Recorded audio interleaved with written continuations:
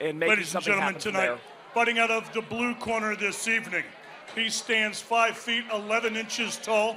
He weighs in at 155.4 pounds. Fighting out of Springfield, Illinois, Dylan Fuda. His opponent tonight, fighting from across the cage out of the red corner this evening. He stands 6 feet tall. He weighs in at 155.2 pounds. Fighting out of St. Louis, Missouri, Greg Freund.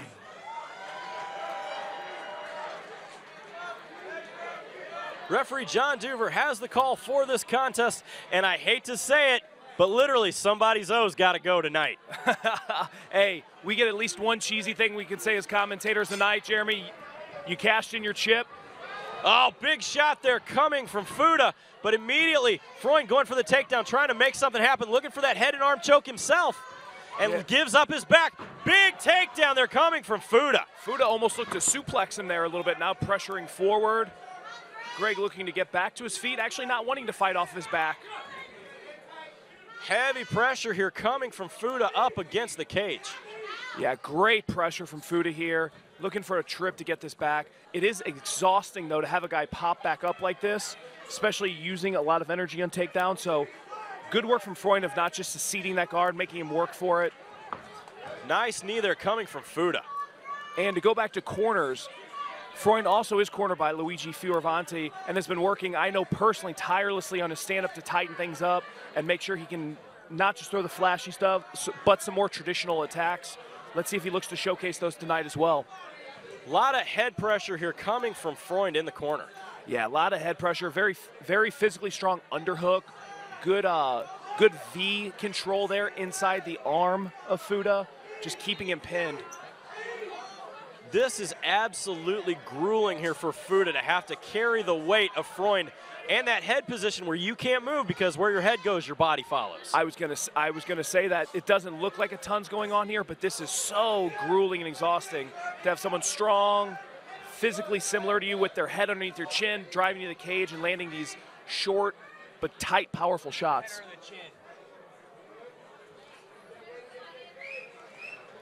If I was Fuda, I would try to disengage whatever way possible here. Freund lets him go. Oh, big shot, catches the kick. Big hands coming from Fuda. A big lead uppercut just landed that forced Greg to take that shot. Big lead uppercut landed. Freund very, very intelligently takes that shot, get on top, tries to slow this down. Under 1 minute remaining here in round one. Jeremy Johnson along with my partner Ryan Sutton live at Lumiere Place Casino in St. Louis, Missouri. Looks like Fuda attempting to shift his hips, maybe make a submission attempt or scramble happen from the bottom. But so far, Freund has been attached to him. A lot of heavy pressure here coming from Freund. But here comes Fuda throwing up a triangle attempt. Yep. Nice stoppage there, though, from Freund. Yep, good hips by Fuda to attack that, but very, very smart hips. I'm saying, excuse me, smart defense from Freund. 15 seconds remaining here in the first round.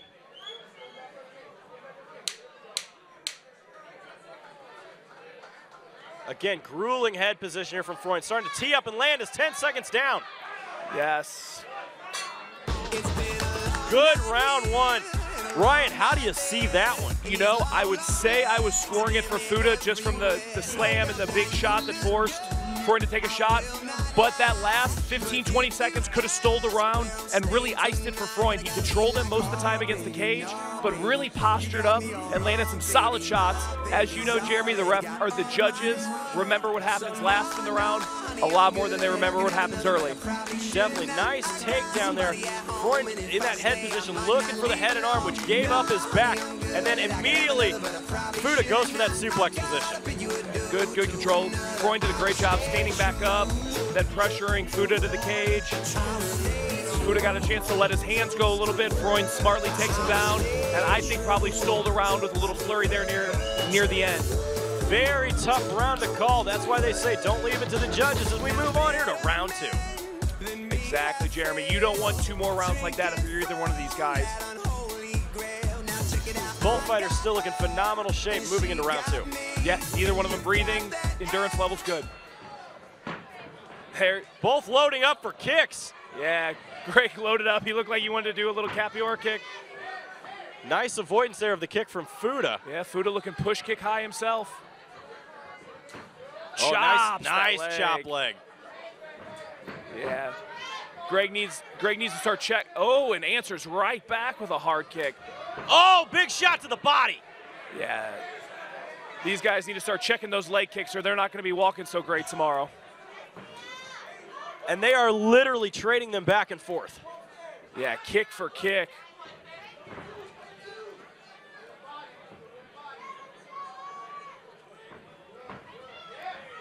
If I was Freund here, one thing I would really work on is trying to establish the center of the cage a little more. That's another thing judges look for. If you're pressing forward, holding the center of the cage, even if you're throwing effective strikes, it could look like you're being a little non-assertive, not aggressive. This is a very tough position here for Freund, trying to elevate here with that butterfly guard. Yeah, it wasn't a necessarily clean takedown. Looks like he almost fell into the guard a little bit, but it appears he's looking a butterfly sweep and almost got it. Fuda's hips a little high here. Definitely a danger of being swept. Freund definitely trying to work that butterfly guard, maintaining position. That way he doesn't take as much damage as we were halfway through round 2. Yeah, and he's doing a good job of getting an underhook. That was a fantastic job of keeping your underhook and then using that to advance position. Now he looks like he's going to jump to mount. Little knee on belly, moving into side control, trying to step over into mount. Slips that into mount. A tough position to be up against the cage here for Fuda. Yeah, this is not where Fuda wants to be. You do not want to be head against the cage with a guy who's very physically strong, mounted, and willing to posture up and throw some shots. 1 minute left, St. Louis, let these guys hear ya. Heavy pressure here coming from Freund, who's standing up to land some ground and pound. He's trying to make that space, but Fuda's doing a good job of maintaining that posture, even though he is in the mounted position. Yeah, Freund is really doing a good job of throwing some of these strikes effective, making him work, posturing up. Heavy pressure here coming, big hammer fist, 30 seconds remaining in round 2. Referee John Duver right on top of the action. And that's all she wrote. Seen enough. Dylan Fuda drops to 3-1 while Greg Freund makes it to 4-0 inside the Shamrock FC cage. Ladies and gentlemen, the referee stops the bout.